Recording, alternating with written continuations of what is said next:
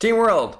Today I'm going to demonstrate something that you may have to do if you've been using Apertus for a while, and if you have etched an extensive amount of data, then this might happen to you.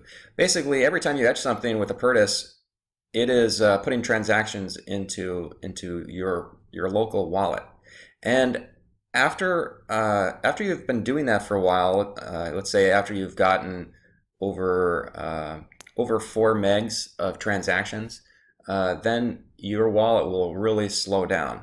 So this video is going to show you how to resolve that issue. Basically, what we're going to do is we're going to back up everything out of Apertus, and we're going to move all of our funds into a blank, fresh wallet.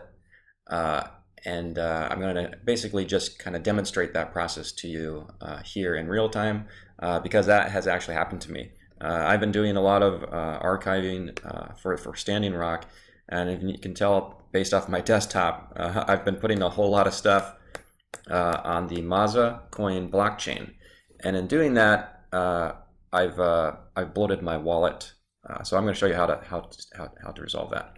So the way I normally do it is I'll open Apertus, and first I will back up everything that I'm currently using that I've configured in Apertus. So I'm going to show you how to back everything up first. We'll eventually make this an automated process, but for now you got to do this the old-fashioned way. So I like to open up Notepad, just kind of keep it available.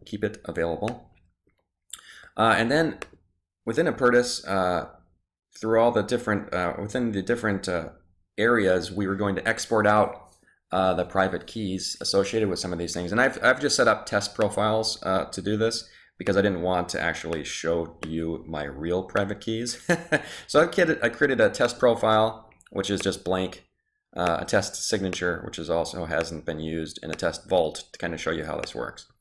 So to back everything up, open up Apertus, go to the blockchain that we're planning on resetting, so we'll say Maza coin. And once you've selected, then your already configured items will appear in these drop-down lists. To export them out, there's a little button here. If you click on it, if you select the profile that you'd like to export first and then click on it, you'll see that it says a private key has been copied to memory, and then we'll just put that on here. We'll say this is your test profile, and I just paste the private keys here. I'm going to do the same thing with my signature. Select it, copy it out,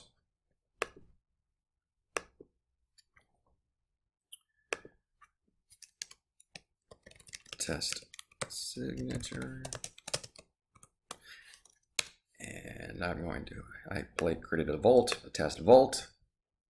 And again, vaults are your encrypted data store.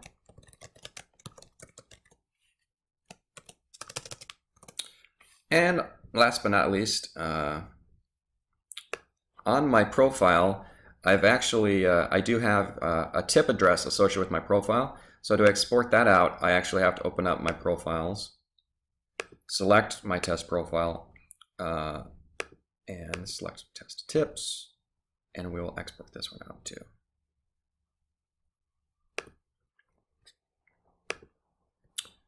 Okay.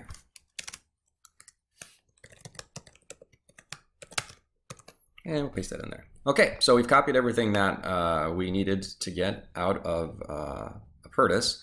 So we will close Apertus down for now. And let's open up the Maza coin wallet just to kind of show you some things here. So you can see that we still have quite a bit of funds left in our Maza core wallet, so we don't want to lose all that. We want to keep that money. So what we're going to do now is we're going to create a blank wallet, generate a new address that we want the funds to be sent to, and then we were going to transfer all of these funds into the new blank wallet. So to do that, we will first need to close the wallet that we're using. So we'll close it down. And then we need to browse out to where the wallet is storing all of its configuration files. Basically, the wallet.dat file is what we're looking for.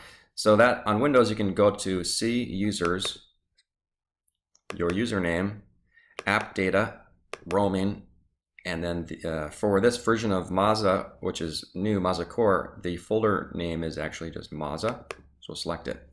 And you can see in here there's a wallet.dat file, and if you notice, it's almost, it's 4.5 megs.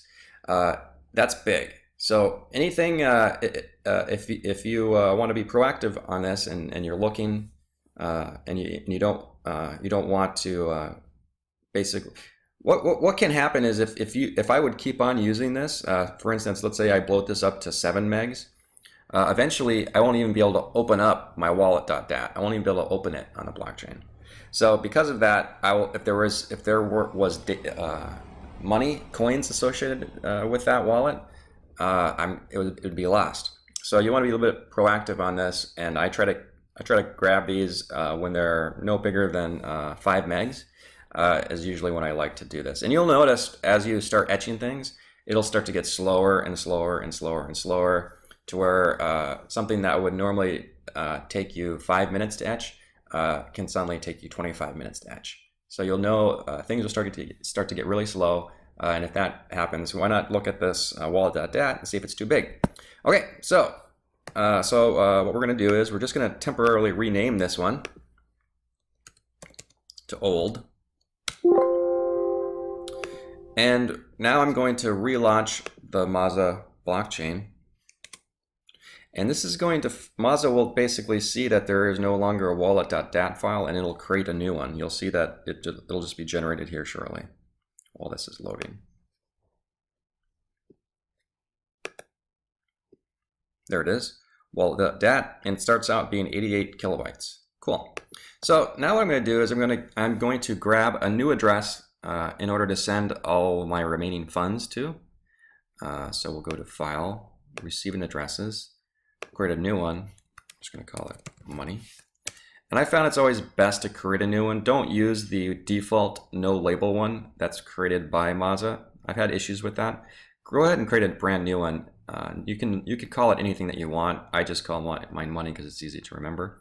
And then we want to copy this address that we just created. We're going to put it back into this text pad that we're using. New address. Oop. Cool. All right, now we can close this down. So basically, we have created a new address in order for us to send the funds to. So now we're going to come back to the place where Maza is storing our config files in our wallet.dat. And we're going to change this one now temporarily to new, just so we remember. And then we're going to change this one back to what it was before, wallet.dat. So now when we open up Maza, we will have our old wallet back again. And we will then transfer the money from one, or the data. To me, I actually don't really associate money with most of these blockchains. I just see them as data stores. So sometimes my terminology isn't what it should be. Okay, so as you can tell, my wallet is not responding. It's doing that because it's bloated. It's not because of what I had just done. It's been doing this since my last couple etchings. And that's the kind of behavior that you'll start to see. It'll start to get slow and it'll start not responding, things like that.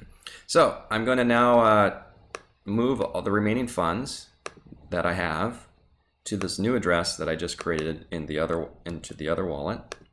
Paste it in there. 99977.907. I try to get as much as I can.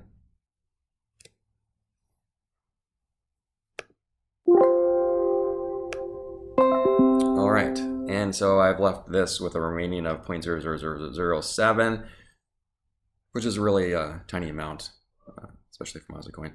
I do like to wait a bit before shutting this off, just to make sure that my transaction has been at least broadcasted to a few different wallets within the network. So after I send it, I will come here and right click or double click, and it looks like it's been broadcast through four nodes. So that should be okay. So I'm going to close this down.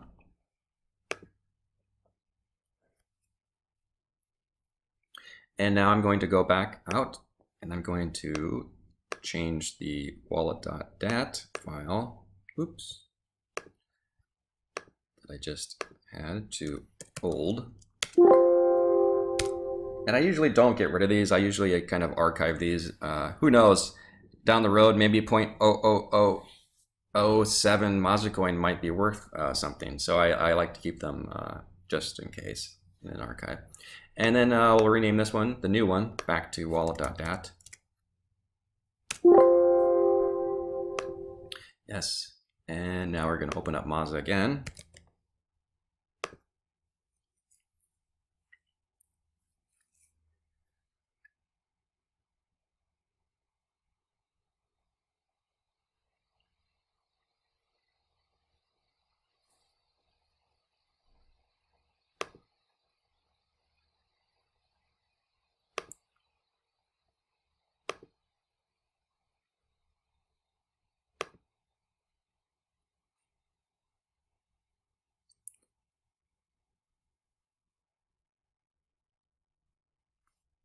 There it goes.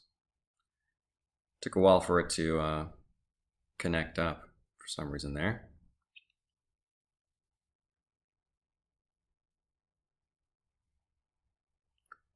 And we might need to wait here for 2 minutes while that is being confirmed.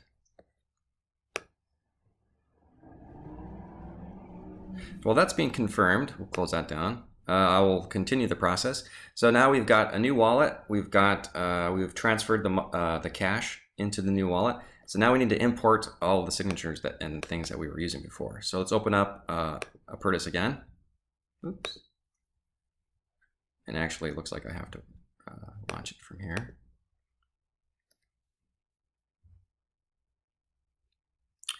And we'll open up our notepad that we just had, and we will start importing these. It's pretty simple.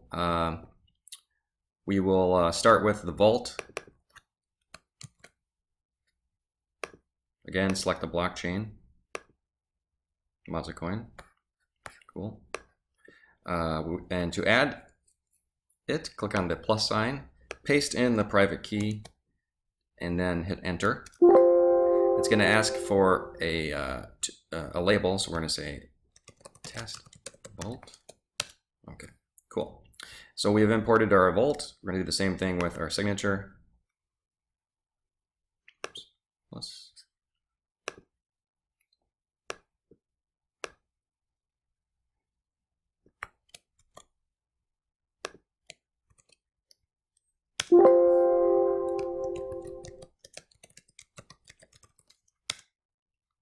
And then finally, we're going to do the same thing with profiles. Profiles a little bit different. It opens up a separate window when you click that button.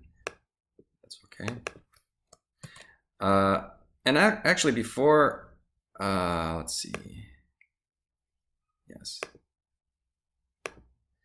Now, after I hit this, it's going to force the Mazacoin wallet to do a full re-index scan. So I'm not going to kind of wait for that whole process to happen. I'm just going to kind of tell you about it. So let's put one in there. Same thing.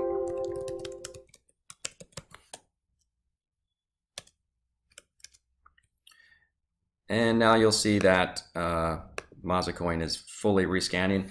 After that rescan is complete, this profile would successfully import.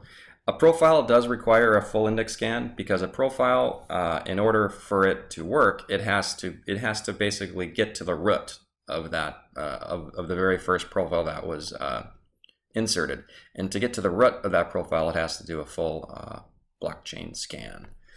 We are going to make it so I believe also the tip, when you import the tip, I think it might also do a full scan, which is a bug. We're working on that because that isn't really necessary. But that's really the process. So now eventually money will be in my account, and I will have all of my previous signatures and profiles into this new wallet, and I can begin again without having issue. And then, I'll just kind of keep using it until I get back to that 4 or 5 megabyte size again. And then I just keep on redoing this process. We are creating some code around this to where it can potentially happen just automatically, or at least by pushing a button. But for now, this is the process that you would need to follow. Thanks a lot for your time, and have a great day.